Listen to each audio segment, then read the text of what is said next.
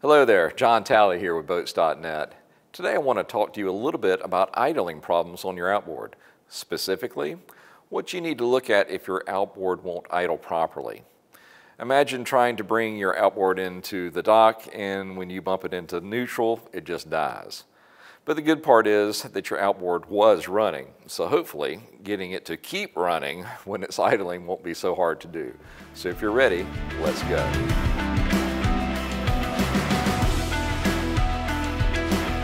Alright guys, now if you're running a carbureted outboard, this could be a really easy fix. In some cases, the idle screw on your carburetor might just need a small adjustment, and that'll be enough to get your motor idling properly.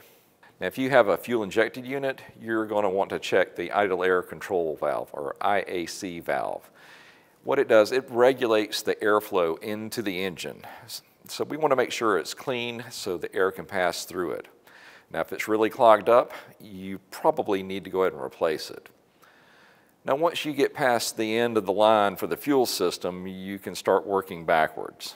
You want to check your fuel filter and your air filter if your outboard has one. Now if the engine is getting starved because of fuel by a clogged filter, that can lead to some idling problems. The same thing will apply for your air filter. If your motor isn't getting enough air, that can cause it to stall as well. Now also we want to take a look at your fuel water separator and drain it out if you need to. After that, start looking through your fuel lines. Look for kinks in the lines and also make sure, if you've got them, that your fuel tank vents are open. That's caught a lot of people. Air needs to be able to get into where the fuel tank was as the gas is pulled out. Otherwise, you're going to create a vacuum where it's hard for the motor to pull out the fuel.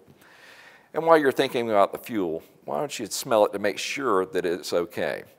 Gas goes bad over time and it happens quicker without stabilizer in it if it's been sitting for too long.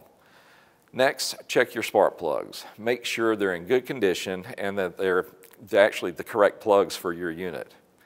You can clean a spark plug, but they're so cheap you might as well go ahead and replace them if they're worn.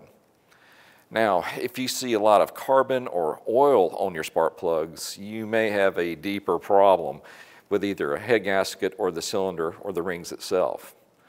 New plugs might be a fix for your idling problem, but there could be some other stuff going on inside the motor.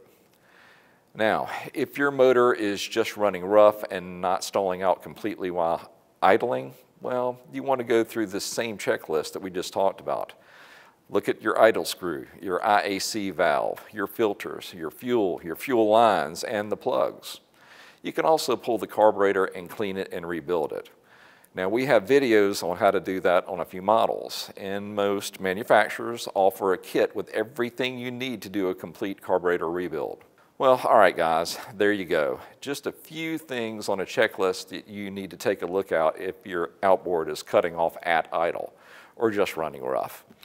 Well listen, if you need parts for your boat, why don't you come see us at Boats.net and we can get you taken care of. If you have questions or comments, leave them in the section below and I'll do my best to answer them. And hey, if you like what you see, go ahead and hit that subscribe button. That way you can keep up with whatever I'm talking about or working on next. We just want to say thank you for shopping here with us at Boats.net, and we will see you in the next video. Y'all have a great day.